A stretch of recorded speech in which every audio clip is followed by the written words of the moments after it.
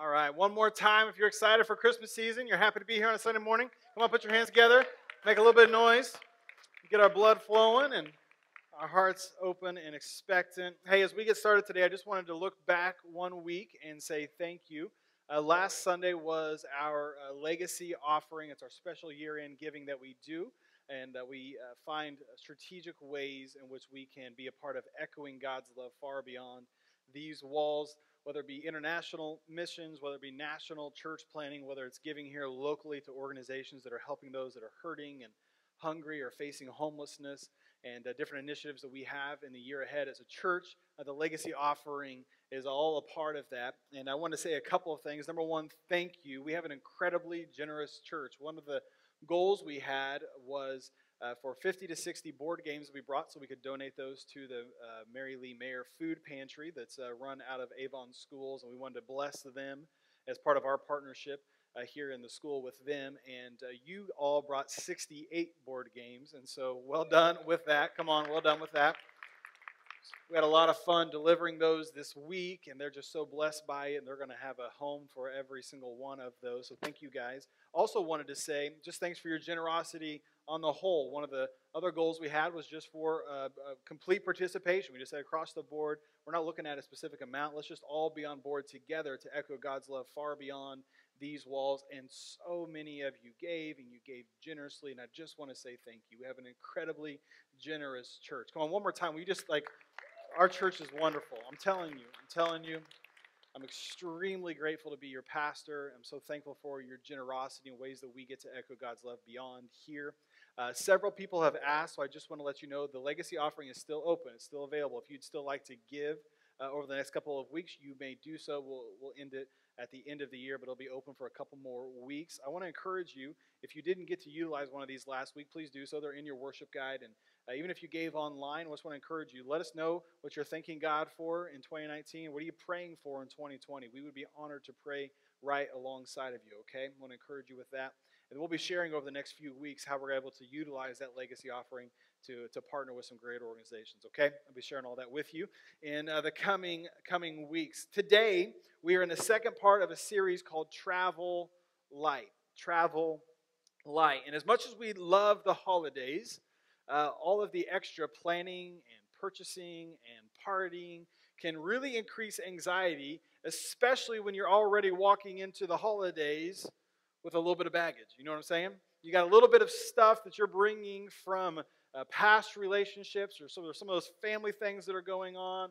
There may be some hurt from something that's happening at work or in the house. And all of the extra stuff, which is anxiety-inducing on its own, all pulled together can make you feel burdened during the holidays and not joyful, right? Last week we talked about the power of surrendering control to God. And I think it was freeing for so many people. I had you repeat some things out loud to one another. I said this, we're a participatory church, and I preach better when you talk back at me, and you learn better when you're talking as well. That's why we do this. And so I had you say two phrases. One of them was this. It was simply, let it go. And I said in your best Frozen voice, belt it out. Look at somebody right now and say, let it go. It's okay. Let it go. Let it go, all right? Then we also, we were singing a little bit of the Beatles last week, and it was let it be, let it be. Look at somebody and say, let it be, let it be, let it be, all right? This week we're going to be talking about dropping the weight of your past, dropping some of the weight of the baggage from your past. And so I need you to find somebody around you, and you got to say this to them, all right? Find somebody around you. I need you to say this. You need to lose some weight. Go ahead. It's fine. They're going to love you for it because you're just telling them the truth. You're just loving on them. Listen, I'm just talking about your past. It has nothing to do with your, don't take this the wrong way, all right? We're going to lose some weight today. Everybody said? That was your amen spot right there. We're going to come on. My goal in this series is to help you live into the fullness of the holiday season, and we're going to leave behind some baggage and discover the joy of traveling light. The joy of traveling light. If you're new around here, I love to travel. I've talked about that often. Some of my best stories come out of traveling. It's my hobby. I stock up on travel points, and we save money so we can travel as a family. I love to travel. But what you might not know about me is I don't just love traveling, like going somewhere and exploring somewhere new, but I love like thinking about traveling. I love planning for traveling. I love learning about traveling. I read travel books, all right? You can make fun of me if you want. I even enjoy the packing process. Come on, somebody. Like it's an illness. It's not right, but uh, anybody like like anybody like when you travel, like you're bringing like the whole closet. You know what I'm saying? Like you're bringing. It takes you days. It takes you. Don't point. All right, don't point. It takes you days to pack. And travel experts, because again, I read a lot of books and I watch a lot of things on travel. Travel experts will say there's two types of travelers. All of us can fit into one or two of these categories. There are those that travel light, and then there's everybody else that wishes they knew how to travel light. Are those two different categories? And travel experts will also say that the joy you experience in the journey of traveling is decreased with every extra bag that you bring. And if you don't know what I'm talking about, right, just picture yourself standing, at the ticket counter at the airport, and you're holding all of the stuff. I wish that I could say that I went and had some people bring some luggage, and I had a great illustration, and just to borrow it, but all of this just came out of my closet last night. Like this is our baggage, and then when the kids start getting into it, right, they start bringing their stuff along, and we've had this one since we got married. We know how to travel, and we bring all of this baggage along. And come on, who knows? Like I'm really excited when we get to the ticket counter, and I can just like throw all of this like at the person. I'm like, you just take it. I don't want to see it till I get. Well, I don't even care if I ever see it again. And then when we had little ones, we had to get this big thing here, because what we would do is we would actually put like pack and plays in this thing. You know what I'm talking about? Like, portable, cribs. And then we would also bring like portable high chairs. And like diapers and wipes and food and like the whole thing. And we decided that one really big bag wasn't enough. We needed another one, because like we're a family of 5 and we've just got to have all the stuff. And so then we show up at the ticket counter. We've been dropped off by ground transport, and I'm just like, this is going to be a great trip. This is going to be fantastic. I can't wait. It's going to be wonderful. And I throw it all at the ticket agent, and we run, and I really don't even care if it shows up at our destination. And, because the airports are wonderful, it always shows up. It always comes on the conveyor belt, and then we pick it up, and then we get it all, and then I'm like, what do we, I don't even know where to begin. We throw it all into whatever is taking us to our hotel. We get to the hotel. We walk up the stairs, or we go up the elevator, whatever it might be. We get into the room, and I'm like, I'm regretting even taking this trip. This is not fun. Come on, somebody. You know what I'm talking about? Like, you've traveled with kids. You know exactly what it is that I'm talking about. We got some baggage that we bring along for the journey. Some baggage we bring along for the journey. Well, this past March, Katie and I were taking a little trip, and I'm a little out of breath with all this baggage. Katie and I were taking a trip, and we decided that we were going to put this theory to the test of traveling light. We were actually going to Washington, D.C., and we were flying into the Baltimore airport, and we were going to take the train down. So we said, let's travel as light as we possibly can. We're only taking the train all around the city, and we're not going to travel heavy. We're going to travel light.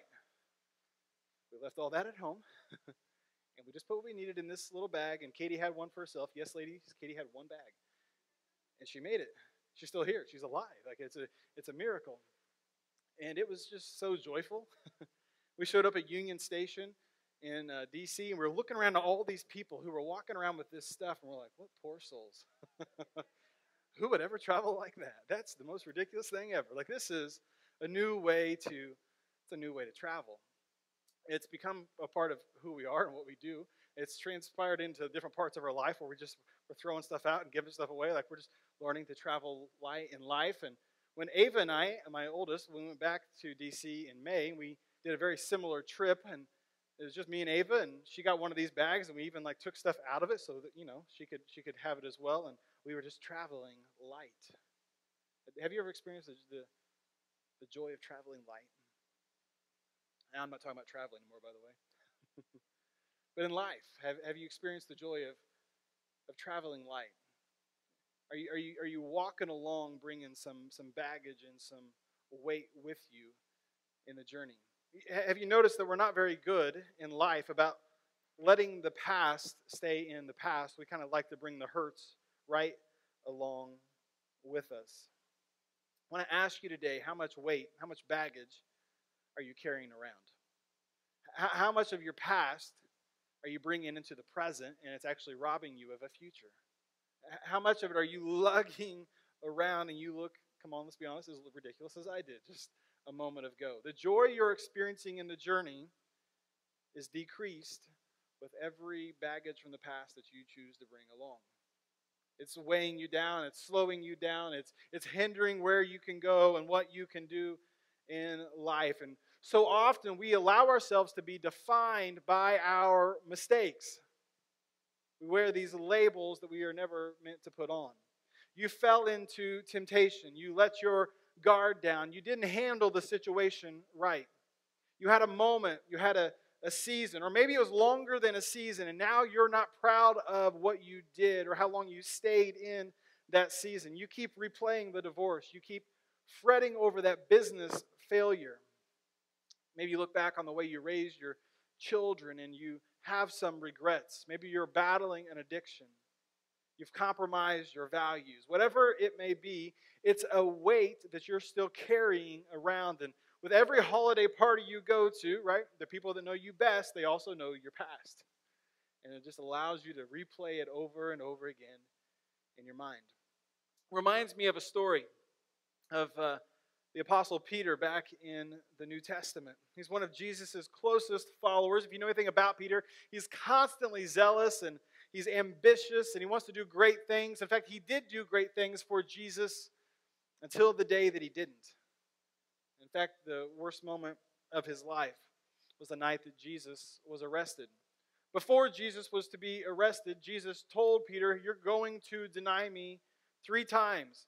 Now, if you know anything about Peter, that's a crazy thing to say to him in terms of what he believes. No, I've abandoned everything, Jesus, to follow you. I will never deny you. It doesn't matter what the situation's going to be. But he didn't know what Jesus was about to walk through. And then he encounters it. And here's what the scripture says. Peter was following so closely, he denied him 3 times. And then it says this in Luke 22, and the Lord turned and looked at Peter. This is how closely he was following him. Jesus had been arrested. He's been mocked and beaten and ridiculed. Peter's following closely and watching it all. People keep saying, "Do you know that guy?" "No, I don't know the guy." And Peter remembered the saying of the Lord, how he had said to him, "Before the rooster crows today, you will deny me 3 times." And it says this, he went out and wept bitterly. He went out and wept bitterly. I think a lot of us, if not all of us, can relate to Peter in one way or another in our lives. We've had these moments where, even if not on the outside, on the inside, we were weeping bitterly over a decision that we made, a choice that we walked into, a season that came because of the choices that we had made, and we weren't proud of what came about because of it. We were disappointed. We were dissatisfied with what we did. But I want you to hear today that our decisions, our choices, and our past, listen to me, they are not the end of the story. They're just a part of the story. It's not where you're going. It's not what God has written for you. It's just a part of where you're going. In fact, one big thought for the day, I want to encourage you to grab out your message notes. If you're taking notes on the Echo app, you can grab those out as well. I want to encourage you to follow along, and I'll help you as we're journeying together. One big thought is simply this: you can't change your past, but God can change your future. You can't change what's happened. But if you allow God into your journey, God can change your future. In fact, He's got so much hope waiting for you. It can start today. God has a new beginning waiting, ready for you. You are not your worst moments. You are not defined by your mistakes. The Bible says that your enemy is actually called the accuser, and he wants to accuse you. He wants to say you are what you did. But you are not what you did. In Jesus, you are what He did. And that means you're forgiven, and you're loved, and there's grace, and there's hope. You are what He did. God still has a destiny for you. Somebody needs to hear this today. You are not too far gone. Doesn't matter what you've done. God still has a future for you. You are not your failure. Doesn't matter what Aunt so-and-so says about you. Doesn't matter what cousin so-and-so thinks about you. Listen to me. God has a plan for your life, and it's far too big for you to stay stuck in your past. God has so much waiting and ready on the journey ahead. Today, it's time to travel light. You can't change the past. Stop bringing it along with you. But if you allow God, He can change your future. With our time together, what I want to do is I want to share some important truths to expound on this idea of allowing God to change our future. If you're struggling with your past, I think you're going to be encouraged by some of the people in the Bible, real people that struggled with real things just like you and me, and they had some difficulty getting over their past. The first truth is this: don't allow your past mistakes to limit your future capacity. Don't allow your past mistakes to limit your future capacity. I think about Thomas in the New Testament. Most of us know Thomas, but there's always an adjective right before his name. Some of you know what I'm talking about? It's doubting Thomas, right? There's this moment after Jesus has been resurrected, which how many times have you been around when someone's been resurrected? Come on. And everybody's talking. We think Jesus, like we went to his tomb, he wasn't there, and Thomas is like, listen, something else is up. Like, and that's probably what most of us would have thought. Like somebody stole him. Like he did not resurrect from the dead. That's never happened. That can't be it. And he says these words, unless I see him with my eyes, unless I put my hands where his scars are, I'm not going to believe. And then Jesus comes into his presence, and he sees him, and he sees the scars. Most people forget what came next, and that's that Thomas said, my Lord and my God. We just remember that he was doubting Thomas. That's how we still refer to him today. Most everyone doesn't know that in time he would actually, church history would record, he would go and take the gospel further than any other of the original church fathers. He would end up preaching and starting churches in present-day India. To this day, Christians, when they have sons, will often name their sons Thomas, looking back 2,000 years ago to that very first church planter who came into their community and was preaching the name of Jesus. When God looks at Thomas, he doesn't call him doubting Thomas. He calls him believing Thomas. He calls him changed Thomas, disciple Thomas, church starting Thomas, anointed Thomas. So often we look back at our past and say it's going to limit our future capacity. And I want us to stop thinking about that today. We need to continue looking at people like Moses. Think about his story for a moment. He knew from an early age that God had a call on his life. The problem was he jumped God's plan. He jumps God's story. Some of you know it. He was walking along one day and he sees one of his Israelite brothers being beaten viciously by an Egyptian guard, and he jumps to the defense of his kinsman, and in the process he kills the Egyptian. Well, what's he going to do? He finds himself as a fugitive on the run, and he goes as far away as he possibly can. He starts over with a new life, and this dream, this call that he thought he had, was all but forgotten. There's no more dreams. There's no more hope. He just kind of has this pastoral life taking care of sheep. Until one day, 40 years later, God finds him. Right, we know the burning bush story. Because his call was irrevocable. Do you know that? Regardless of what you've done, however you've gotten off your journey, the call of God on your life is irrevocable as well. He actually then sends Moses back, you know the story, to save his people, to bring them out, lead them into the promised land.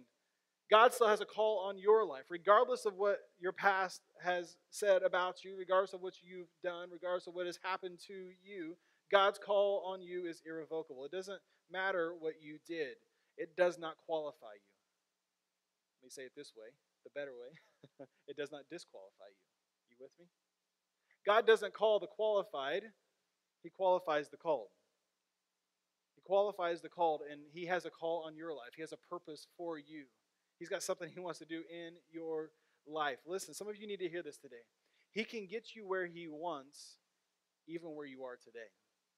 Where you are today is not a limiting factor to where God wants to take you in your life. Some of you, maybe you dread the holidays because you dread some of those holiday parties and what people are going to say about you and think about you and labels that they're going to put on you. And I would just say, don't put on those labels because God never does.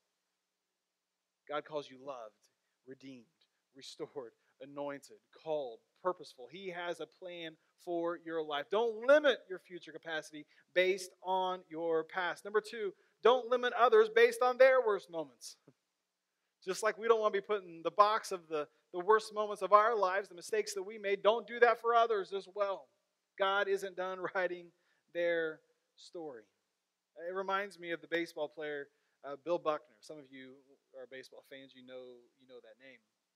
What most of us don't know about Bill Buckner is he was actually a very good player. He not only made it to the big leagues, but he had a great career. He had more hits than guys like Joe DiMaggio and Ted Williams, names that if you know baseball, you certainly know. One year he even had the batting title. He was the best hitter in all of baseball. He was a great teammate. He was a great leader in the clubhouse. But most people know Bill Buckner, and probably if you do know him, the first thing that came into your mind is one horrible mistake that he made in the 1986 World Series when he was playing for the Boston Red Sox. He went down late in the game to get a slow roller. It went between his legs, and eventually the other team won, and everybody said it was Bill Buckner's fault. How could he miss that ground ball? The Boston Red Sox fans, as you can imagine, are incredibly kind people, right? They never let him live it down. In fact, he died earlier this year, and most of the stories that were talking about him whenever he passed away, the first line in the story talked about that one mistake back in 1986.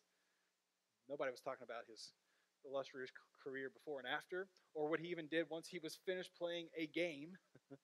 They just talked about that one mistake. And can we just be honest for a moment? That's often what we do to one another. Well, somebody will make a mistake. We'll remember them for their worst moment. Well, we'll keep replaying and rehashing. We don't want it to happen to us. We don't want to be reminded of our worst moment, but that's often what we'll do for others. And what I want to encourage us to do this holiday season is to start letting people go. Let them be free from their past and start encouraging them. It reminds me of the story of Mark in the Bible. In Acts chapter 15, there's the Apostle Paul and Barnabas, and they were working together, and Barnabas wants to bring along this young man named Mark, and Paul he's wholeheartedly against it. Don't bring that guy. He abandoned us once before. We're not bringing him along. But Barnabas sees potential. He sees hope. He sees that he's got a call on his life. And so Paul leaves and he gets another guy, and Barnabas leaves and he takes Mark with him. Fast forward years later, Paul's writing a letter to another protege called Timothy. And he says, go and get Mark, because Mark is incredibly useful to me. Well, how in the world did he go from being useless to useful? Because there was a guy named Barnabas who kept believing in him, even after he made the mistake. Don't limit others based on their past mistakes. What if we were to encourage them and be a part of where they're going? In time, you probably know this, Mark becomes the author of the Gospel of Mark. And Christian history remembers him whenever they symbolize him in various churches and in different ways. They symbolize him as a lion. The Gospel of Mark as a lion. In time, this guy that for a moment in time was thought in the mind of Apostle Paul as a coward ends up becoming a lion, and in time, he's martyred for his faith. He becomes a champion, a hero that we look back on and learn from. Do not write people off. God's not done writing their story. Be a champion this holiday season. Believe the best in them. Believe the best for them, just as you hope others are believing the best for you. Number 3, write this down. Don't judge the future based on where you are today. Don't judge the future based on where you are today. I think many people have a hard time believing God for the future based on where they are in the present. They look around and they think, I should be further along. At my age, I should have accomplished more than this. Why didn't that business venture work out? Why can't I seem to get relationships right? And listen, for sure, there are times that our decisions create detours in God's plan. But listen, not every desert season is a negative event. You with me? It just always feels that way. It feels like it's a negative thing. We assume it's either a punishment from God or it's of the devil. But listen, sometimes it's God building something in us in preparation for something else that's coming. He's building up a greater faith. Remember Jesus, just before he begins his earthly ministry. Let me show you a verse. When we get to the underlined parts, I want you to say the underlined parts aloud with me. Okay, here we go. And Jesus, say it with me, full of the Holy Spirit, returned from the Jordan and was led by the Spirit in the wilderness for 40 days, being tempted by the devil. Jesus was walking with God, we know, because it says he was full of the Spirit. He was walking with God. God was with him. And then who is it that leads him out into the desert, into the wilderness? It's the Spirit of God. God is with him, and then God leads him out into a desert season. Most of us would look at Jesus if we were to see him in the middle of those 40 days, and we'd call him a failure. Yeah, Jesus had so much potential, and here he is just roaming in the desert. Not a mountain to anything, not really doing anything with his life. What's God doing? God's building him. He's preparing him for the earthly ministry, the greatness that's going to come about in the days to come. This desert season, you need to hear this. This desert season was preparation for abundant ministry. You need to get that picture in your mind. The desert was preparation for the abundance. That seems backwards, doesn't it? But listen, if you feel like you're walking in the desert now, you need to know that the rains are coming. God has abundance that he wants to bring about in your life. If you'll just keep pressing forward. You just keep trusting him. Keep walking with him. He's not done. It doesn't matter where you are. You look around and you're disappointed at closed doors, failed ventures. You think that you've missed it. And listen, sometimes God needs to close a door to get you to your destiny. Sometimes God needs to take you on a different path than what you were originally thinking. Stop worrying about what others are saying. Stop worrying about what others are doing. God has a destiny for you. I remember back in the summer of 2008, Katie and I were moving out to Los Angeles, and we thought that at the ripe old age of 27 and 25 that we were finished. We thought God's best days were behind us. We had a ministry venture, and we had great plans and great dreams and great hopes, and it really didn't come about like we had expected. And on the outside, it looked like we were fine. We were going out to study at Fuller Theological Seminary, and I was doing a ministry residency at a great church. But I'm just telling you, on the inside, we were crushed. We thought, God, where are you? God, can you do anything in us? God, can you do anything through our lives? And I had no idea that just 3 years later, from that summer, that I'd be standing on a stage preaching to multiple campuses to a few thousand people. God was doing a work in me. There was a preparation. I had no idea that 6 years from that summer we moved to LA, that I'd be standing on a stage in Deep South, Jackson, Mississippi, and regularly preaching to well over 10,000 people all across the state of Mississippi. Had no idea that God was doing that. All we were doing was kind of driving out there and licking our wounds. Listen, wherever you are today, don't just write it off. I can't get to where God wants me to go based on where I am today. No. God's just beginning. He's just getting started of what he wants to do in and through your life. You thought God was finished, and he's actually been working behind the scenes. He's doing more behind the scenes than you could ever do in visibility. It wasn't the enemy stopping you. It was actually the Spirit preparing you.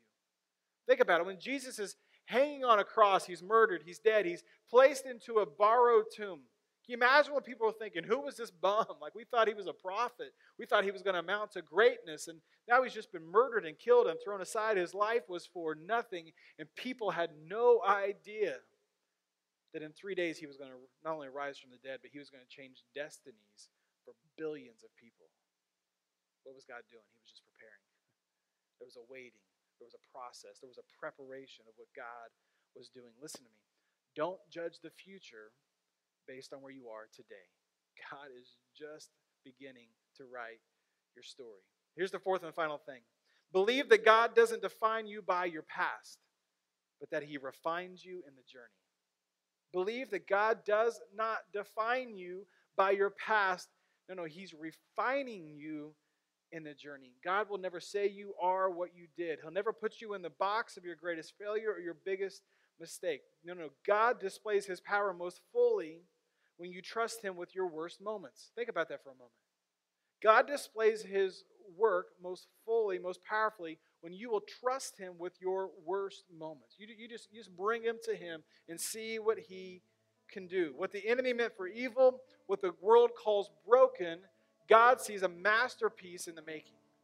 He's just getting started with your life. Let's go back to Peter for just a moment before we finish up. When Peter was passionately abandoning everything to follow Jesus, one day Jesus says, Peter, who do you say that I am? Who do you think I am? And Peter says, you're the Christ. You're the Son of the living God. And Jesus looks at him and says, on that confession of faith, I'm going to build my whole church. Can you imagine a celebration among the disciples? Like, Peter, you got it right. What a wonderful moment. They're high-fiving and they're celebrating. Man, this guy, like, he's got it. He's staying close to Jesus. And can you imagine the juxtaposition in Peter's soul? When Jesus looks up at him and he's denied Jesus, and he goes out and says, and he weeps bitterly. I kind of think Peter might have been replaying that moment in his mind as he was weeping. There was a day when Jesus looked at me, the one I believe is the Son of God, and he looked at me and he said, I'm going to build my church on your confession.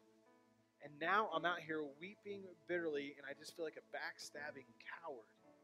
Whatever happened to the Peter that was going to build the church? And now I'm out here doing this.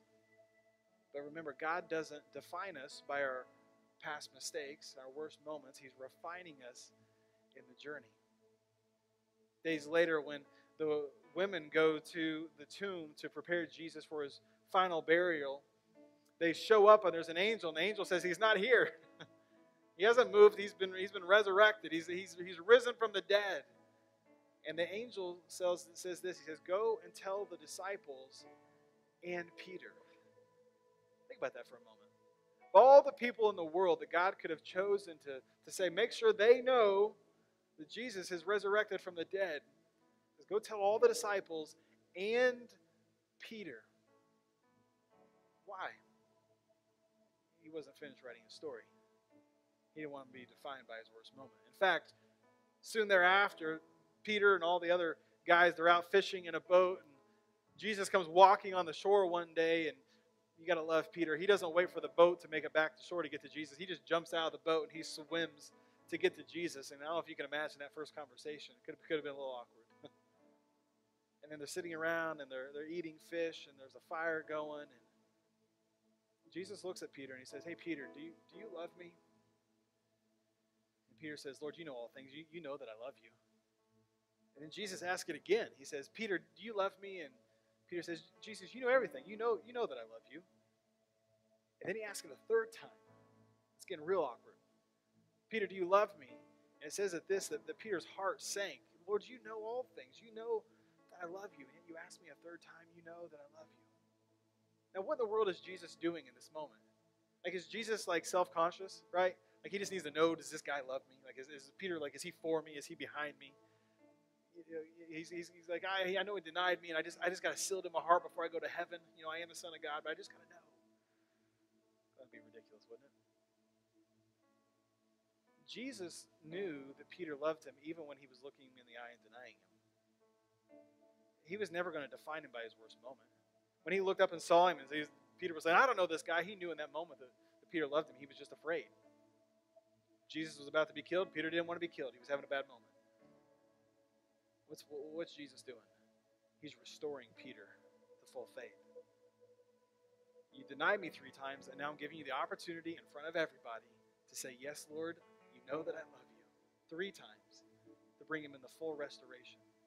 Fast forward several weeks later, the disciples, Peter, they're all praying in an upper room, and it says that as they're praying, the Holy Spirit comes and descends on all of Jerusalem, and people are speaking in foreign languages that they didn't know how to speak, and it's just the place is turned into craziness, and they don't know what to do. What do you do when God shows up unexpectedly in your life, right? And the disciples will look at one another like, somebody's got to talk. Like, somebody needs to speak to the crowd. Like, something needs to be done.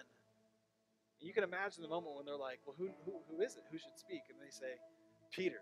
Like, Peter's the best one. Like, he should be the one to speak. And can you imagine what's happening in Peter's heart? You mean you want me, the guy that just a few weeks ago denied Jesus in front of these people, you want me now to go and stand in front of them and speak to them and tell them about this Jesus? And they're like, yeah, like, you're the best one to do it. Not necessarily because he was the best speaker, maybe he was, but because these are the people that just crucified Jesus. You need to go and tell them that there's forgiveness. You need to go and tell them there's love. You need to go and tell them there's grace. Yeah, they killed the Son of God, but he still forgives them. He still loves them. Who better, Peter, to tell them that than the one who denied them? It's you. You need to be. And it says that Peter stepped forward in full confidence and full faith. It says that he shouted to the crowd, and 3,000 people that day, in that moment, gave their lives to Jesus. Now imagine if Peter just stayed in that moment of weeping bitterly, he never comes back around to faith. See, a lot of us have had those weeping bitterly moments, right? Something happened. We did something. Somebody did something to us, and we never get past our past.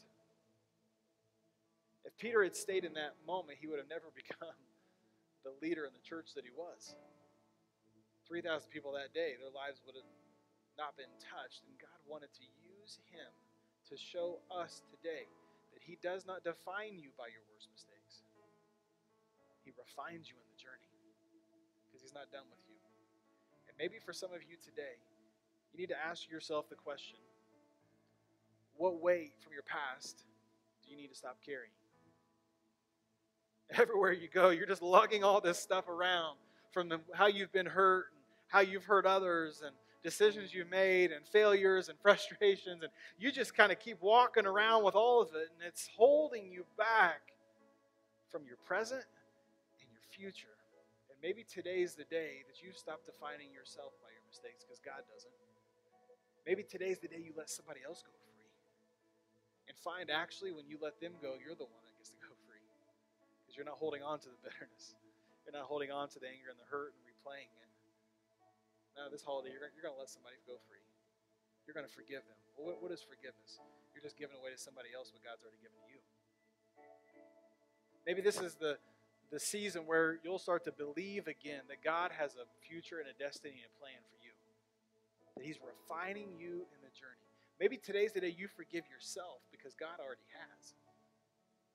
You let yourself go free. You walk out of here today traveling light, full of hope and full of promise and full of faith that God loves you and he's not even close to being done with your story. Would you pray with me? Father, we thank you so much that you are such a good and gracious Father. You are such a kind God. You could have turned your back on us, but it would have been against everything that you stand for. You're a God of new beginnings. You're a God of hope. You're a God of irrevocable callings. God, today we bring our hurts and our wounds to you. As we pray today, I want to pray for a couple of groups of people. The first I'd love to pray for, just with our eyes still closed for a moment. Maybe you're here today and you are a follower of Jesus, but if you're being honest, you've been carrying around some weight. You've been carrying around some baggage from the past and the hurts and the failures and the mistakes. And today's your day to start traveling light and to experience the grace that God has for you. If you're here today and you say, I need to let some of that go, in just a moment, I'm going to invite you to raise your hand. Maybe it's some hurts from your past that you've created. Maybe it's others that have brought it into your life. Maybe you thought your future was all but gone. Your dreams were shattered, and you discovered today, no, God still has a plan for me.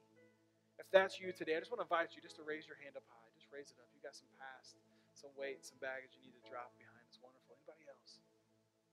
You need to find some freedom today.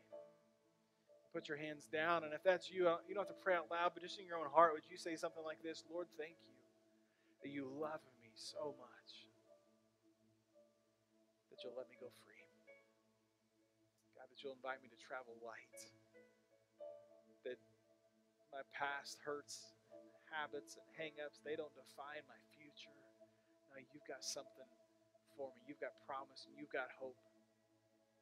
Whatever hurts you've been carrying around, I want to invite you just right now just to tell God, Lord, I'm giving that to you. Whatever it is, that person you need to forgive, that decision you made that you keep hanging over yourself, just to give it to God. That hope that you had that hasn't yet come about, would you say, Lord, I'm trusting you with it? God, we know that when we bring our burdens to you, Lord, you receive them and you give us back new beginnings, fresh starts. You put wind in our sails. You bring faith and hope and encouragement, and we're leaning into you today. As we continue to pray, just for a moment, I want to encourage you. Maybe you're here today and you're not yet a follower of Jesus, but you'd like to be. Or maybe at one point in your past you had made a decision and you kind of walked away from it. Whatever it might be. You know today is your day. You want to begin walking with Jesus. You want to receive the grace that He has for your life. You want to receive the hope that He has for you. You believe that He died on the cross for your sins to give you a new beginning. That He rose up from the dead so that you could have new life. If that's you, today you want to walk out of here 100% brand new. No longer carrying your past. In just a moment, I'm going to invite you to raise your hands. On the count of 3, I'm just going to say, raise them up. Your eyes closed. This is an opportunity for you to tell God, Lord, today is my day. I need your grace. I need your forgiveness. I need set free. If that's you, on the count of 3, 1, 2, 3, just raise your hand up high. It's wonderful. Anybody else? That's wonderful. You can put your hand down. Anybody else before we pray? If that's you, would you just pray this prayer in your heart? Would you say, Lord, thank you for dying on the cross for my sins? Just tell Him that. Thank you for rising up from the dead to give me new life. And today, I'm leaning into you. I'm receiving your grace. You are my Lord. You are my God. You are my Savior. And I believe from this day forward, you'll give me the strength I need to follow you with reckless abandon. Father, for all of us, we say thank you. What a great and kind God you are. Lord, we worship you from the bottom of our hearts. Lord, with all that we know, we thank you that we don't have to carry around the weight of our past. We get to walk free today. And it's not because of anything we've done, but it's all because of Jesus. We just celebrate you. And it's in Jesus' name we pray. Amen. Amen. Hey, listen, we love to celebrate life change around here. For those who are leaving some way behind, discovering the grace of Jesus today, come on, let's put our hands together and celebrate that. Come on.